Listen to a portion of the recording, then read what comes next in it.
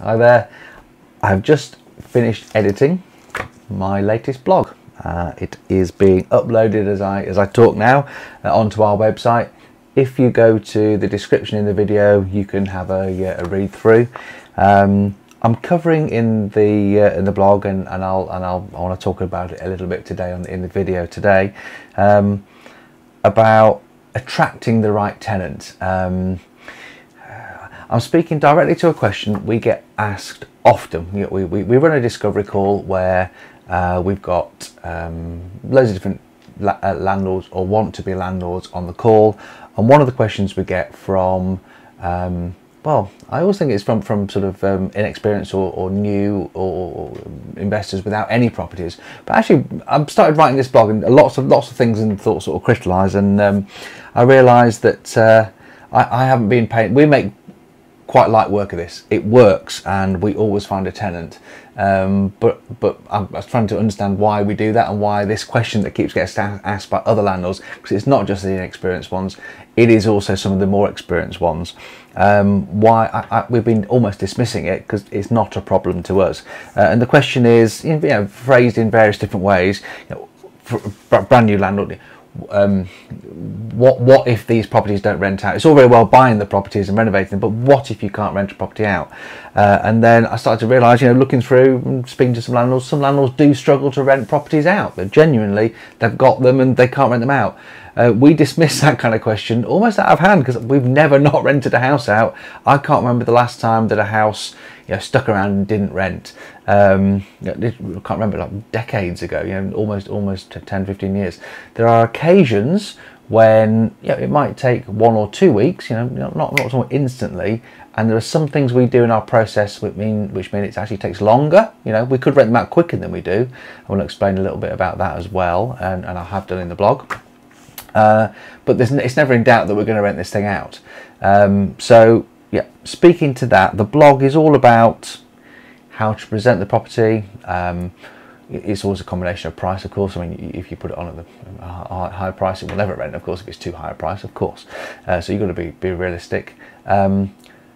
We have a process in our business, for landlords.com. I have a process. I run it as a landlord of my own. We have what we call our 3 lines of defence, and we call them that.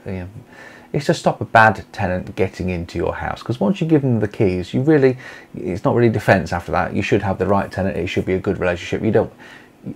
There's a tendency, and you read about it in the media, and some landlords have still got this attitude to this sort of adversarial relationship between a tenant. You just don't want that. It should be a nice partnership. You should be confident enough in your tenant to know that they're going to be trust them to look after the house and pay the rent and all those things. Until you get to that point, until you hand over the keys, there's plenty of tenants or would-be tenants that we wouldn't give the keys to. Absolutely. And so we have what we call our 3 lines of defence. The 3 lines of defence, the first one, it's the property itself. It's you as a landlord saying, I'm determined to be a good landlord, and good landlords provide decent quality homes.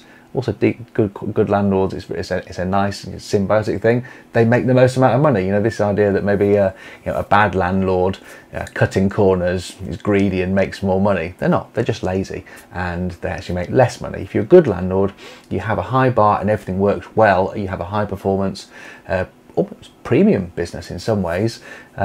The tenant gets the better end of the deal, and you would make more money. It's a myth that you can cut corners and make more money. You don't. You cut corners, you have hassle, and you lose money. So first line of defence is you being a good landlord, and because you're a good landlord, you bring a good quality product to the market. So that's line of defence number 1.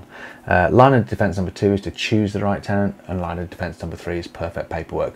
That's kind of, we'll put that to one side. So let's talk about you bringing the right property to the market. The idea that you want to provide a decent and safe home to a tenant is key. That's got to be your overarching idea.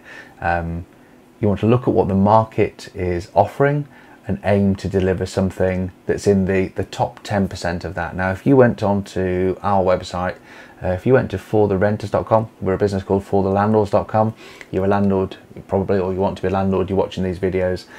We have a separate website, it's not a separate business, a separate website called fortherenters.com, and you look at the properties that are for rent on there. You'll see different properties in different areas. They're different values of properties, of course, and you're looking at the pictures and they are different specifications, quality specifications. But one thing is always true, whether you're looking at a plain vanilla box or a slightly more upmarket property. If you were to compare it like for other properties in the same areas, ours would be in the top 10%. So even that plain vanilla box, you look around the quarter of a mile area, it's not perhaps the most affluent of areas. At a rent of sort of £500 or £600 a month, it's a vanilla box. Make no apologies for it. Compared with other properties on the market to rent, it's streets ahead, light years ahead. Clean, new carpets or freshly clean carpets. We will regularly, if it had a problem with the carpet on the last tenant, we would change it and keep it at top notch spec. Regularly redecorate. It's just magnolia paint and brown carpets, and white gloss work. But when you look at it compared with everything else, it looks right. A modern kitchen, nicely maintained. If there's damage on the last tenancy, it comes out of the deposit, but we'll make sure that, I think that some landlords might pocket the deposit but not fix the problem. It is their prerogative to do that. It's wear and tear, and of course the kitchen will need replacing at some time, so they're within their rights to take that deposit. But I would rather not take the deposit as income. I'd rather keep the asset looking how it needs to be, so I can always attract the right tenant. So anyway, it's all in the blog there. Click on there, have a read through.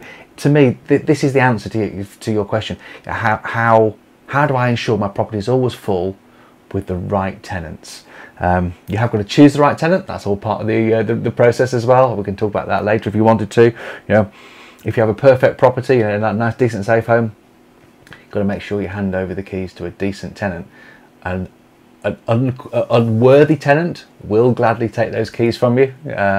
You've just got to make sure that you've got that high bar. We've got a very high bar, and I say some of our properties take longer to rent because we're trying to find that high bar. We've got a really good product to rent, a nice property that is worthy of waiting for a decent tenant.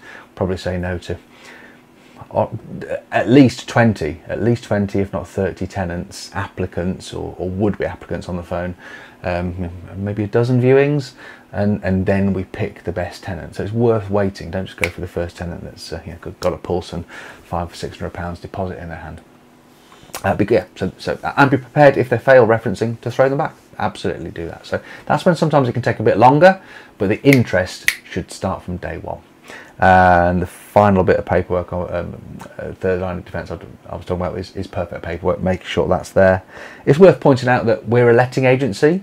If you're a landlord, you've got properties and you want a letting agency to look after the management of your properties, renting them, managing them long term, with the kind of diligence that I'm talking about now in the blog and here and the rest of the YouTube channel, be in touch. In the description there's an option to join a discovery call. It's on Zoom. We do it regularly, a few times a month. Join the call, hear how we do what we do.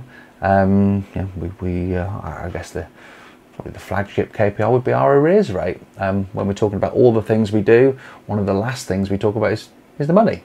We think about it first, it's the point, but we know that by having the 3 lines of defence and then there's 3 management focuses and all sorts of things that we do in the business, it boils down to all that hard work beforehand boils down to an arrears rate. We've got an under 1% arrears rate. Out of all the rent that needed collecting, we got 99 and a bit % of it, and that's at the end of the day because of all the hard work we put up front. So if you're looking for that kind of letting agency, well, I suggest you probably are.